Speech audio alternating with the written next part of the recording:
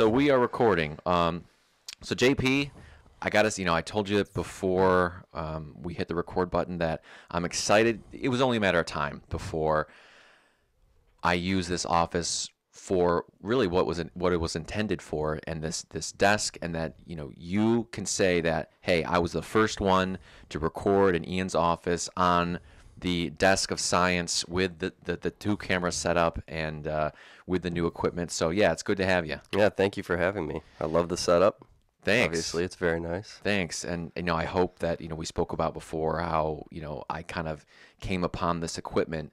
I look forward to using it decades to come to do what we're both passionate about, and giving people this information on lifestyle and diet, and change the world. Yeah, absolutely. I mean, you're given the grant for a reason, right? Right. Well, yeah, for sure. I mean, I guess if I didn't have, again, when at the time when I applied, I had I think about 50 episodes in the bank. Mm-hmm. So hopefully they looked at those things and said, this kid, he's taking this stuff pretty seriously. So why don't you tell people a little bit about you, and maybe like how, I'm trying to think how we met. Did we meet through Matt Brophy, or did we meet before that? Oh man. So tell people about both your educational background, Okay. cycling background, how we know each other, what we kind of have in common. Okay. You can go with there. So I do think we met specifically through Matt. Mm-hmm. Actually, we met the day his accident happened, because you were the first person to come over. I didn't realize you were there. Yeah. I was the skinny little scrawny kid right next to him, asking if he was okay while you were assisting him on the ground. Yeah. You're wearing the Miami University jersey, right? I think I might have been. Yeah. So that was the first time I officially met you, but we definitely are reintroduced in the plant-based cyclist setting through Matt Brophy. Yeah. But yeah, I mean, it's been a good few years. We've been riding together and racing together a little bit. As far as my background, I graduated with a degree in exercise science. I did a lot with strength and conditioning, focused primarily on injury prevention and we'll say like biomechanical analysis. I would watch people's forms for different activities such as jumping and running, and try to find the inefficiencies and improve them for maximal power or efficiency. Mm-hmm. I have a few certifications in nutrition, and I used to do presentations on the starch-based solution by John McDougall. That was kind of where I came into the plant-based scene initially. And yeah, I mean, I've been trying to do my best since then, and more currently, I've worked in an emergency room for the past 6 years as a tech, more or less, and as a scribe, so doing all the little typing and documenting that all the doctors look forward to not having to do. Mm-hmm. With the hopes, so you work there with the hopes that it would turn into something else, or with the hopes of that experience helping with something you plan to go into? Yes, so the scribe position is very good because the doctors dictate or give you a little freedom to put in the information that you are seeing them either do on a physical exam, or if they make a phone call, you can put in that information yourself. It depends on who you work with, but it's a great way to learn as much as possible in a small amount of time. Yeah. Because go ahead. Keep going. I mean, the doctor goes into the room and they're listening to their heart, and you know what they're listening for, and they're going to say, okay, or like heart regular rate and rhythm, or 2/6 systolic murmur, just little things that you pick up over time, and then it's like, oh, what does that mean? Yeah, and then when you're in school, you say, I've heard that before. Yeah. You have this experience. Yeah. So now, is there as much freedom for you in this position as a scribe to like ask questions and be like, if there were students, because we have a lot of students in the orthopedic clinic that are coming from like SUNY Brockport, athletic training students who shadow, and so we kind of know who they are, and we give them some latitude to ask a lot of questions. Is there as much of that for you in the ER with these doctors and nurses, or do you kind of like stay quiet? Absolutely. Some of the doctors really take it upon themselves to try to teach you as much as they possibly can. So an x-ray will come back and they'll be like, take a look, tell me what you see. And it's like, can you see what I'm looking for? It's like, oh, I see that there's an opacity right there. They're like, oh, good pickup. Cool. They're like, so what would your differentials be for that? It's like, I'm not a doctor, but it's pretty cool. They some of them really try to get you involved and make it as fun for us with our low pay as possible with instead by giving us as much education as possible. That's good. That's nice. And so you've made it apparent to some of them at least that you hope to go on with your medical career in doing, and maybe this will be a good transition into doing what?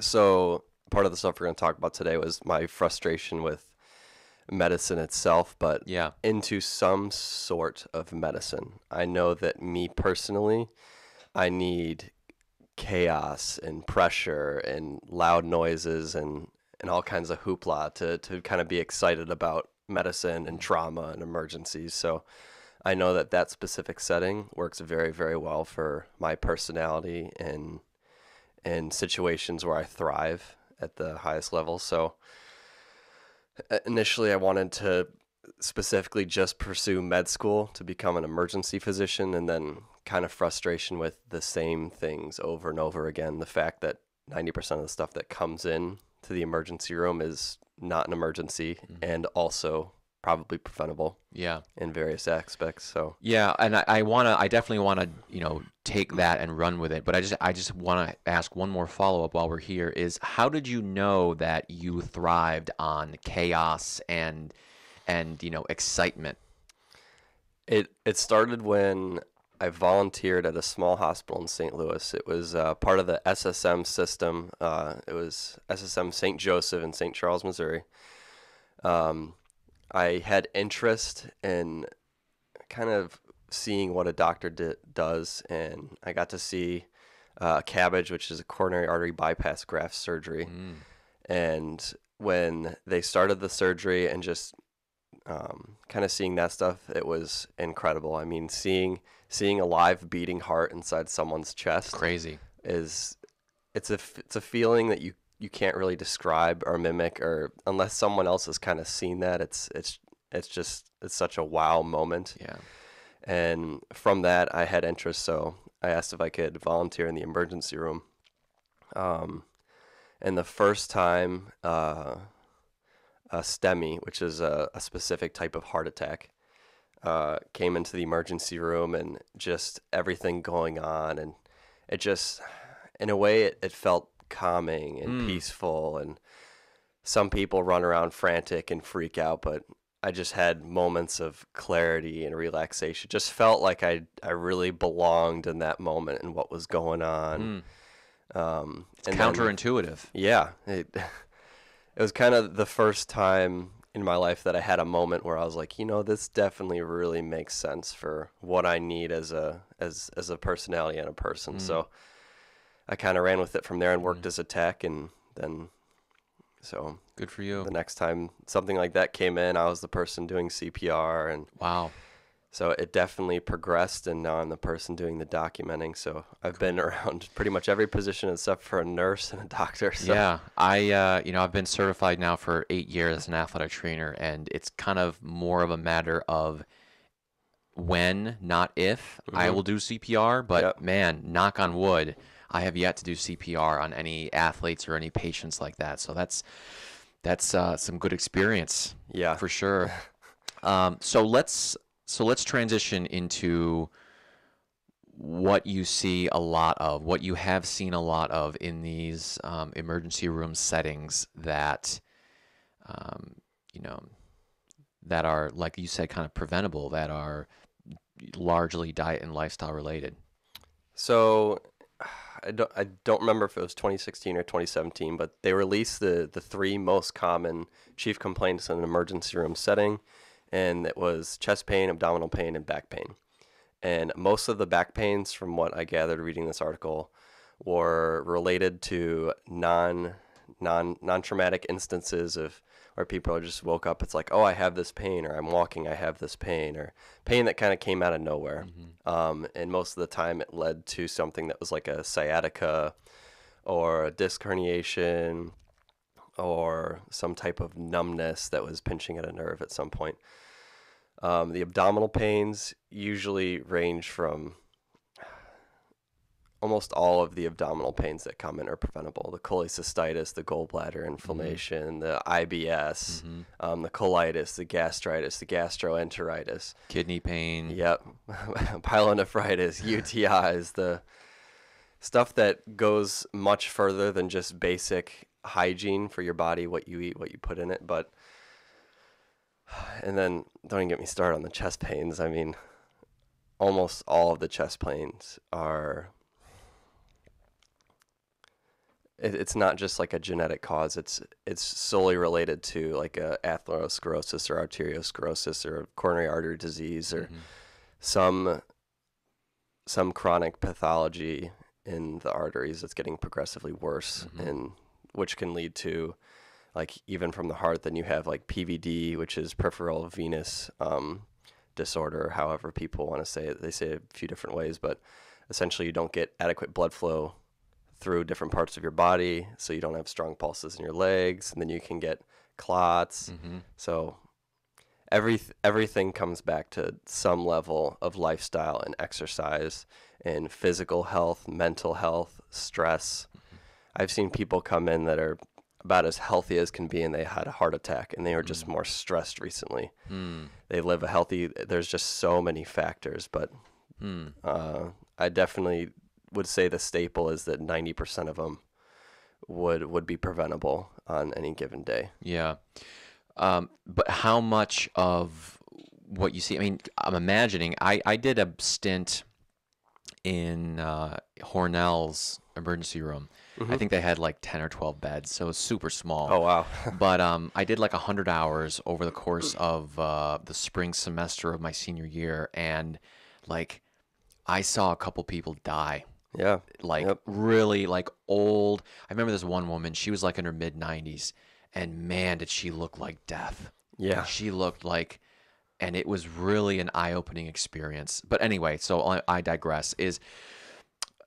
I imagine, though, but in the emergency department, that isn't really the time or place to say to this patient, you know, after they've recovered, if they've recovered from this heart attack to the point where they're conscious, maybe they had a coronary artery bypass. That's not the place to say, oh, by the way, change your diet, right? That doesn't really happen there. It's such a hard setting for that to be even a component, because emergency is so unpredictable. I can go in one day to work and there's 2 patients waiting to be seen, and we see 8 patients for a 12-hour shift. The next day we can go in and there's 40 people waiting to be seen that are chest pains and acute processes, and their x-rays come back and they have pneumonias or pulmonary emboli or a pneumothorax with their lungs collapsing. So it just really, the environment is hard to set up a system to where we can even take the time to kind of be like, hey, also, I know you just had a heart attack and we saved your life and brought you back and you're barely conscious, but you should change your lifestyle. And remind me, is this at Strong or Rochester Regional? It's out of the RH system, so I work at RGH and Unity. Okay. In Greece. Okay. So I guess what are your suggestions for helping these people prevent something like this from ever happening again, or their loved ones, if they happen to be listening to this or watching this, or someone out there who really wants to prevent this stuff happening to them? Like, what resources are out there that they can utilize to prevent this stuff from happening? That's a hard question in itself, just because there's so many good resources on stuff you can do for lifestyle changes. Plenty of resources for like mental health awareness and how to take care of your stress in your life, and plant-based nutrition obviously is a huge component. That's why we're both here. But as far as from this specific setting, it's hard to pinpoint one specific thing, just because there's so many resources available. It's hard for someone to just type in something and then pick something. There's not one specific website that people know that they can go to. Yeah. But what are some good? I mean, what in your opinion, in your personal feelings, what are some really good ones in your eyes that you would point people to? For basic lifestyle changes, I think any lifestyle medicine practicing group is really good. The one in Rochester is really good with Ted Barnett. Yeah. He's an incredible guy. The starch solution is great. John McDougall through Yep. my certifications. Esselstyn, Campbell. Yep. Thomas Campbell in Rochester True. here is great. Yep. Rochester actually has a really good setup for Yeah. plant-based nutrition. You don't really realize it until you look at the vegan and Whole Foods plant-based friendly providers list. Yep. Yeah. It's massive. Now, what's that providers list? What are you talking about? So on, I don't know if it's plantpowered.com or something, but they have a list of various plant-friendly and plant-based nutrition educated providers list. Yeah. The Rochester one has like 40 or 50 people on it. No, I think it's that's through, I know one of them is through the Plantrition Project. Okay. I just interviewed one of the co-founders of that, Scott Stoll. So the Plantrition Project is kind of, he did it, it's more of a resource for doctors to learn more about plant-based nutrition after they've graduated from medical school or from residency. And they have this tool where you can type in your zip code and it comes up all of the plant-based providers in your area who are with it and who understand what plant-based nutrition is and who want to get you off of your medications. I also think I think you can get there, it's like plantbaseddocs.com or something like that, but just Google it. Okay. I think all those resources that you just spoke about are good resources, good names, good, and pretty much everyone you mentioned has written a book or two. Yeah, at least. Michael Greger is another good one, nutritionfacts.org. He doesn't really have like the programs where, like the immersions, like I know McDougall has the immersions, and I think Michael Clapper is a good one too. He has the immersions. I was trying to think, I think I had another one in mind, but so let me go back to these doctors in the emergency department that you're working with, that you're scribing for. Do they understand that what these patients are suffering from is diet and lifestyle related, or largely preventable, you think? Do they get the connection? I want to say yes, but at the same time, I'm not entirely sure because I've heard statements after a patient's coming with a kidney stone and they ask the doctor I'm working with, how do I get these? Like, what causes these? And they say bad luck. Yeah. And I'm just like, oh, okay. It's the default. It's the easy answer. Yeah, it's... genetics, I've never thought about this, but like saying genetics, it's the easy answer. They're not wrong, right? Yeah. They're not wrong. So, okay, what plays the majority role for kidney stone? It's, again, genetics might be 5 or 10, maybe, but yeah, it's... I mean, some of them eat well. Some of them have an idea of what plant-based nutrition is, but everyone has an idea of what plant-based nutrition is. You eat plant-based foods, right? But unfortunately, that's as far as it kind of extends, and it's unfortunate because there isn't a platform for that to be a thing to where, in the discharge instructions, it's like, you should eat more fruits, you should eat more vegetables instead of the meat and dairy 3 or 4 times a day. Yeah. Why don't you switch to whole food plant-based foods? Yeah. And it's unfortunate because someone comes in, they have a heart attack, or they come in with crushing chest pain that they've never had before. That is the most valuable point you have as an educator to help someone change their life around because they feel like they are going to die. Yeah. And that is a moment that is wasted so many times just because we don't have a system or a process in that specific sense where we can make a difference. There just isn't anything set up, and people aren't educated in that. You're saying in that specific setting of the emergency department. Yeah. At that moment, that's a huge moment wasted, and unfortunately, I have to see that almost every single day. But let me play devil's advocate for a second. I'm going to be a little bit critical and say that, going back to a previous point that I was trying to make, is that the right environment to bring something like that up? I'm trying to imagine, like, person just had a heart attack 48 hours ago, had a bypass, and I'm just thinking, like, I don't know, like, is it insensitive or just not the right time to talk to them about, diet and lifestyle? What's your opinion? I feel like, let me clarify. The primary care providers and the people that are managing people's lives and medications and seeing them on a regular basis, they need to be the ones that are actively trying to help change the patient's lifestyle. It's not appropriate for an emergency provider to do it, but someone comes in for crushing chest pain and you have that valuable moment where they're scared for their life and they want to know what to do to fix it. We need to be able to drop the bomb and provide plant the seed, Yeah. maybe, at least, right? Yeah, but it isn't really even a setting where that's possible at the moment. Yeah. In terms of education, or in terms of the desire of these doctors to even do that, or they don't even have the knowledge? I would say a component of all three. There isn't, because it is an emergency room and the doctors are working emergency cases, they're focused on the complete and full like clinical aspect of what's going on. Yeah. Which is how to treat it, the medications to do, and call whatever service is going to be admitting the patient, because we are the grand triagers essentially. Yeah. So it's all three. It's the education, I don't want to say desire, because there's good people in the emergency room, but we'll just say they're not aware of they're not aware of that power that they have. Yeah. To essentially plant a seed like that and be like, you really need to change your lifestyle. Yeah. Or else this could happen again. Yeah. I think you bring up a good point about the primary care physicians and how, I'm trying to, again, every day I'm trying to reach more and more people in the public, but also medical professionals with the podcast. And I'm trying to put myself in the shoes of a primary care.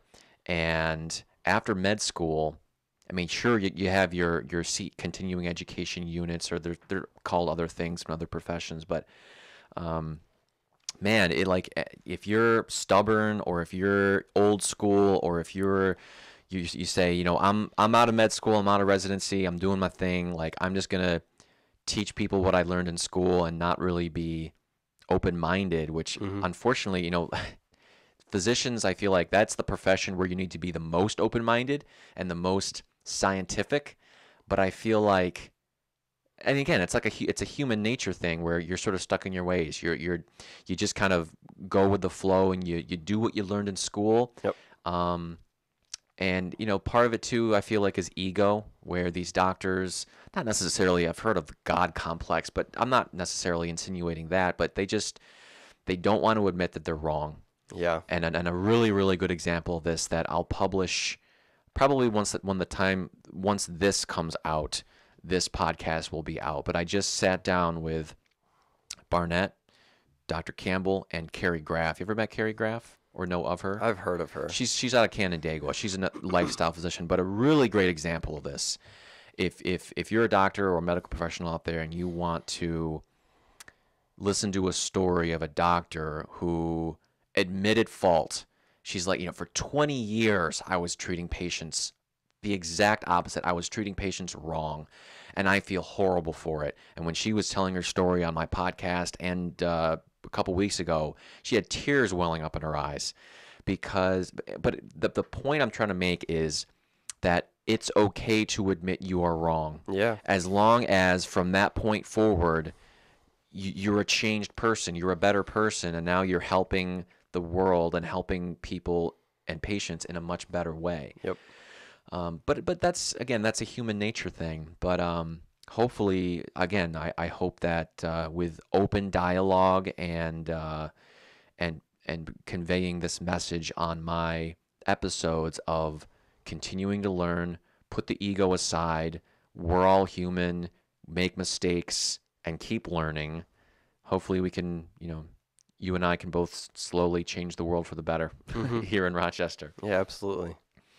How about let's transition here to kind of what you spoke about before with, so we were talking off microphone a little bit about busy lifestyle, how you were training. So one thing you didn't mention before is cycling. You're a Cat 1.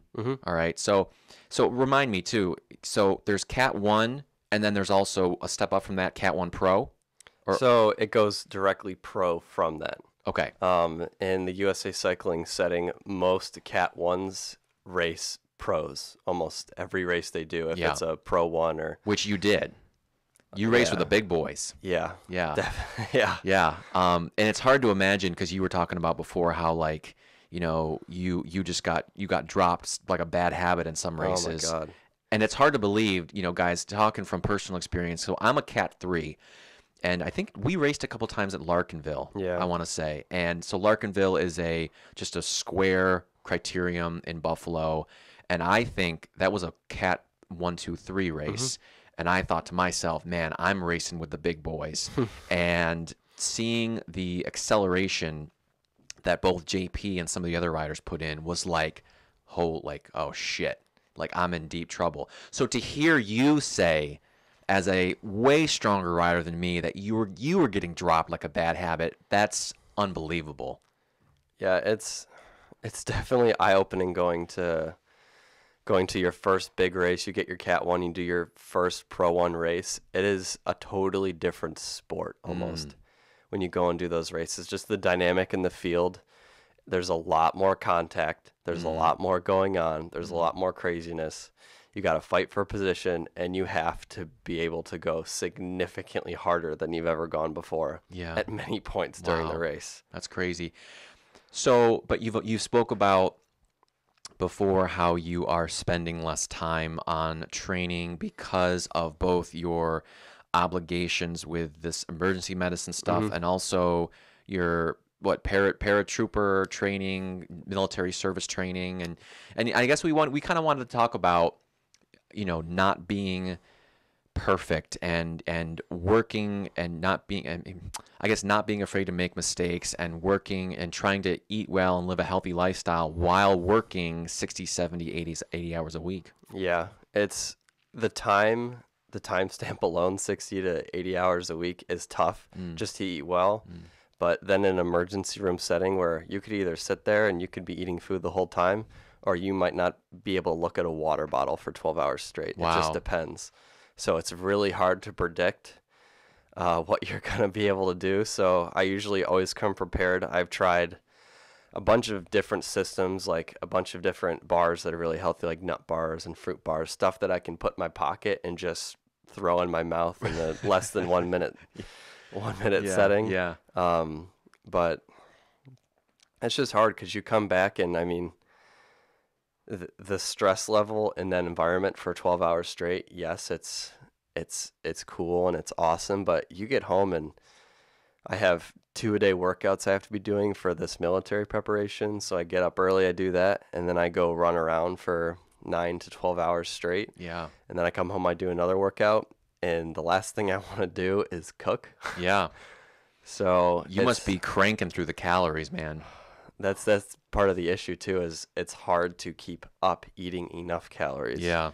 And I always feel it the next day when I go out for a run or a swim. It's 10 minutes into it, I feel great, and then 12 minutes, the tank's empty. Yeah. It's just like, oh no. So let's flesh that out a little bit and talk about some strategies, not only to people who, let's split it up into people who are really busy, who are working 60, 70, 80 hours a week, and some strategies for them to just to eat healthy. But also let's talk about the people who are more like you, endurance athletes, who are having a hard time getting enough calories from mainly plant-based sources. Mm-hmm. So the things I've been doing in the emergency room setting when I'm working a lot of hours is, it's just more that the time. So you get up at 7 in the morning, I do hour and a half workout till like 8:30, shower, and I have to be at work by 10. I work 10 to 10. I come home, I do another workout. Yeah, it's for those days I just tell myself I've actually asked a lot of emergency physicians what they do, and there was one specifically at RGH who only eats bars. He eats the same 8 bars throughout every shift for the past 20 years. So I gave that a try, and I picked out 8 bars that I really enjoyed. I throw in one really unhealthy candy bar at the end for a little reward, but I try to keep it simple. So I do the 8 different bars, like Nutri-Grain bars and fruit and nut bars and Lara bars and Cliff bars. And so how did that work? you kind of have to train your mind to just accept that you need to put this food in your body, not for pleasure, but because you don't want to lose your vision from hypoglycemia. Right. So I try to keep it simple. I try to eat a bar every hour, and every morning I make black beans. I do a can of black beans. I do about like a cup of frozen corn, some Italian dressing because I love my Italian dressing, Yep. and a few tablespoons of yeast flakes. Okay. And that's like one of my go-to meals that I have there. And I have 2 or 3 PB&Js that Simple. when you're busy, you get to the point where you don't care what you're eating. You just need to eat something. Yeah. So I just make it a habit of, I almost just turn off that pleasure center in my brain that's seeking all the horribly yummy foods. And Yeah. I'm just like, I have to eat this. I have to eat this here. So I almost schedule it out to when I'm going to eat stuff. So I have a bar every hour for the first 8 hours. And I do the black beans and corn usually about halfway through a shift. So 5 hours for a 9-hour shift. And then 6 hours for a 10-hour shift. I try to stretch it a little longer. I keep it simple, and I schedule it almost like it's a task that I have to check off a checklist. And the easy thing about preparation for that is you go home and you just strain some black beans out of a can, and you just throw in the frozen corn, and you can take it to work, and the frozen corn will kind of keep everything cool, so it won't go bad. And then you heat it up in the microwave right there. Yep. Easy. Yeah. Easy. But it's definitely hard coming home and then not having. That's where the fiance has been helping, is having some stuff ready. Like we do like potato, rice, and Brussels sprout wraps all the time, just like ground up. It's really easy for her to make, and we just shovel it in. Wow. So, but I was gonna add the starch. It sounds to me like my lunches sound very similar. Now, I'm definitely in a setting where it's kind of like the opposite, where I have these long periods of boredom, with some periods of, okay, I'm seeing a patient every 30 hours for a couple hours. And so I have no issues with sitting down for 30 minutes. In fact, it's sort of mandated, I guess, by U of R. But the only thing I would add to people is, the starch is definitely put in a brown rice, maybe just scoop, but I think the protein and the fiber content of the beans, awesome. Like, that's pretty filling. Oh yeah. Yeah. Or the potato starch or a quinoa. I'm good on, I definitely a quinoa. That's a huge one. If you can set the time to make a good recipe with it and just have it packaged and ready to go, that will keep you full. What if you had never run into or spoken to this doctor who eats 8 of these bars a day? Like, just forget about that for a second. And let's say you weren't doing that. What would be some other options but for busy people to eat food that's relatively healthy? Oh man. Like fresh fruit or juices, or I would say just I do sometimes too, where I'll bring in like a small bag of nuts, a small bag of apple slices, a small bag of strawberries. Yep. And like I said, you almost schedule it to when you're going to eat it. And I have one cabinet set up for where I have like my bars and everything lined up that I grab before every shift, and I do it the same way every time. I do it in the fridge sometimes too. I have like little tall containers of black beans and corn already in there ready to go that I just pull out. Yep. And that stuff literally takes 20 minutes to set up. It doesn't take long to cut apples or throw black beans in a container. Right. So definitely scheduling it out, keeping it simple, because if you're as busy as you think you are, your schedule demands, then you're not going to care as much about how it tastes. You're going to just fork it down. Right. And I think that's the big thing I know from, again, working in some hospitals and working in medicine is, and again, this applies to my physical therapy clinic, is there are some really bad choices in medical facilities, like horrible vending machine food. Oh man. Lots of diet soda I know of. So I commend you for putting in a little bit of prep time. Like you said, it's not it's not overwhelming.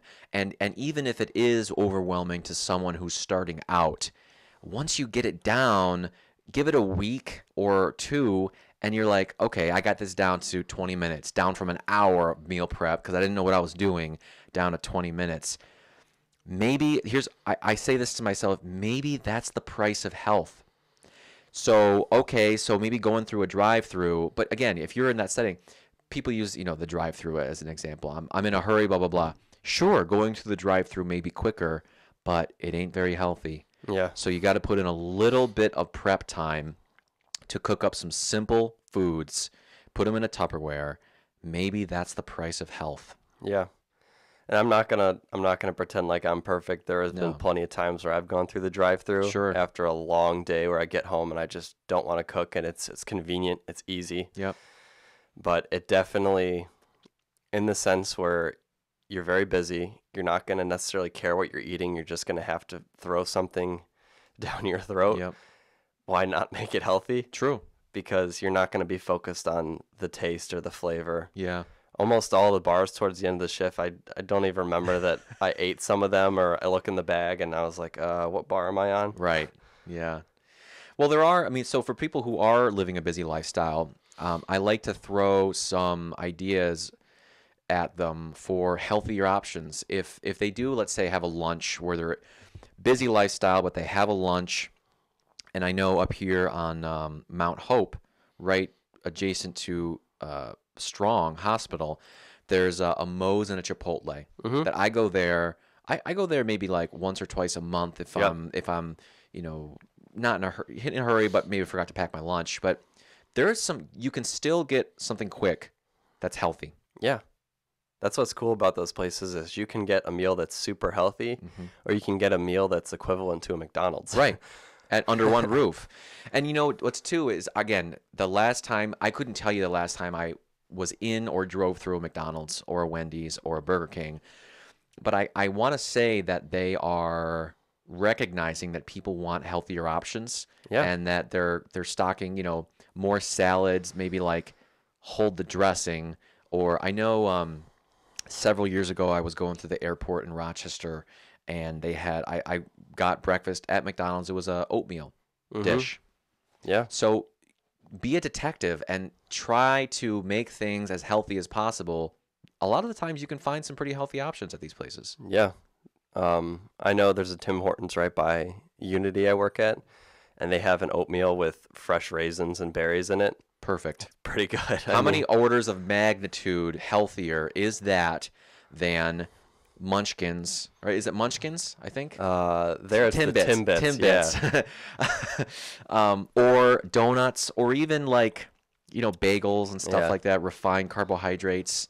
Go for it. Oh, it's so much better for your body, but Yeah. it's not as appetizing to the soul, obviously. True. But I one of the things I think about is at this stage, 7 years in, early on, I wanted to be kind of that perfectionist, and I said I really want to abstain from animal products, kind of more for like I wanted to show myself that I could do this. But now it's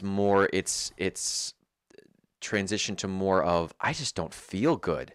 Like if I have a dish that, like if I eat out and I have a dish, even there's no animal products, and it's like really oily, or really perhaps refined, I just don't feel well. Yeah. So it's those the oatmeal and the beans and the corn and the whole plant foods. They just make me feel better, and they give me this sustained energy for, if you're like 4, 5, 6 hours before your next meal kind of thing. Yeah, for the majority of the weekday when I'm working Monday through Friday, sometimes Saturday, those aren't the days where I'm worried about eating healthy, because I'm on that schedule and I'm literally just forcing the food that I pull out of the fridge down that I've pre-prepared and I have set up and ready to go. It's the times where you come home and there's nothing prepared. Yeah. That's where it's hard for me. Yeah. So what do you do? Suck it up sometimes, or cave other times. Like I said, I'm not perfect, but the thing I'm trying to fight right now is even the time to go to the grocery store. It stinks. You need a personal assistant.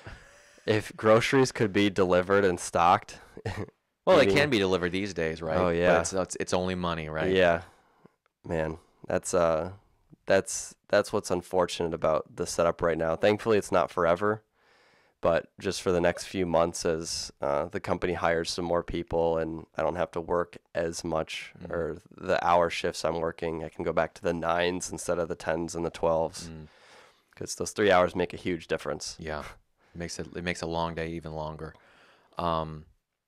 Yeah. Is there anything else you wanted to bring up, like anything that you wanted, talking points, bullet points in particular? We can kind of, it can be related, it can be totally unrelated. Oh man, there's a lot of topics we can talk about. You know what I thought, just so I have it on my mind, you can think about that, is, you know what I thought, depending on how much work this is to edit it and upload it, the biggest thing for me is just, it takes like 3 hours to upload these movies to YouTube, but I thought that it would be interesting as two endurance athletes who are also plant-based. There's a group on Facebook called Plant-Based Endurance Athletes, I think. Okay. And there's always really good questions on there. And there's a lot of comments, but I don't feel like commenting at comment number 32 because they're never going to read it. But I thought it would be really interesting to maybe just, have it both on our phones and flip through, 10 of the first 10 questions. And maybe we could even have Matt here too. Yeah. And just like have a conversation. And maybe we could say like, hey, plant-based endurance athlete group on Facebook, we took, on this particular day, we took the first 10 questions, and in our personal experience, here's the way we would do it. Yeah. I don't know. Like, it just seems fun. We could do that. So he comes back around Thanksgiving time, I believe. From where? Because he's in North Carolina now. Doing what? Working as a scribe, and so his goal is to go to med school out there, but he wants to get in-state residency because it's significantly cheaper. Oh, good for him. Yeah. Yeah. So he's got the right idea. Now, you two both went to Lindenwood, right? Is it Lindenwood? Yep. Lindenwood University. In St. Louis. Yeah. Nice. We've been a dynamic duo for a very long time. Yeah. Well, and so he and I sat down at Boulder, right? Boulder Coffee. Yeah. For that was like in March, where we just got a lot of snowfall, but he's a Cat 1 too. Yep. Correct. Yeah. Yeah, he's fast. Faster than you? In almost every setting, yes. It's hard to believe. Except for sprinting, but sprinting, yeah. Pretty much everything else. So climbing, he's got a climber's body. Yep. Breakaway brof is what we used to call him. Good for him. Yeah. Yeah. Well, like I spoke about before, I think my racing days are over, but group rides, sign me up. You know, maybe the ultra endurance. You ever have any interest? I mean, again, maybe 5, 10, 15 years down the road, of doing, like, I could see you doing a 12 or a 24-hour endurance. It's like a bike race, like as many miles as you can cover in 12 or 24 hours. I don't know if I'd do a cycling event specific to that, but I would probably do like a run, or you swim, you run, you hike, something like that. I would definitely do like an all-day event. I don't know, maybe a mountain bike, because mountain biking is very enjoyable. But road cycling, my issue with cycling personally, it's hard for me to train because I don't enjoy just going out and just kind of cruising around. Yeah. I like training hard or racing hard. You like to have an event on the calendar and say, I am training for this event. Yeah, I'm the same way. And it's taken me 18 months to kind of retrain my brain and admit to myself, like, it's okay to hop on the trainer for half an hour and not be training for anything. Yep. It's okay. Yep. It's just my competitive nature. Yeah. You know, I'm sure you understand at some point. Yep. All right. Let's wrap it up. Sounds good. Let's wrap it up, and we'll publish it. It'll be on YouTube, and I hope to use these facilities and this equipment more for future conversations like this. So thanks, JP. Thanks so much. Thanks, Ian. I appreciate it.